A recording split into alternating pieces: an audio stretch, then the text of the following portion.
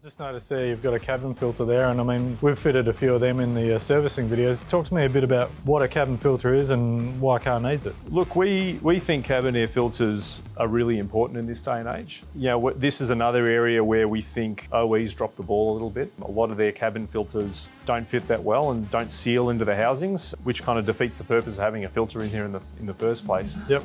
The importance of a cabin air filter, there's two things. You know, one of them is making sure the occupants aren't exposed to all that airborne pollution that they're getting when they're driving along the road. It's also protecting them from pollens, maybe things that are going to aggravate allergies. Yep. These new N99 filters, we made them fine enough to also stop wood smoke if you're in a bushfire prone area, and also pick up human aerosols, you know, that carry viruses. That's the first thing. The other thing that I think cabin airs are good for is just keeping your HVAC system clean. Yep. You know, that big air conditioning condenser and that heater core, they effectively end up coated in dirt and dust over the years.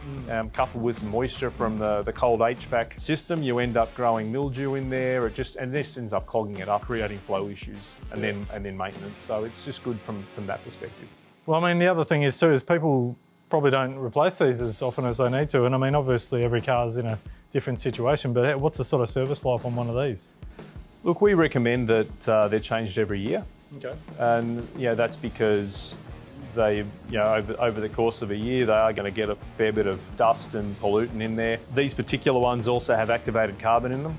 And by 12 months, they've reacted all the activated carbon, so all the fumes that you're getting off the road have now been absorbed. A lot of people do forget they're in the car, and so they often get very under-serviced. But I would always suggest, 12 months, 15,000 kilometres.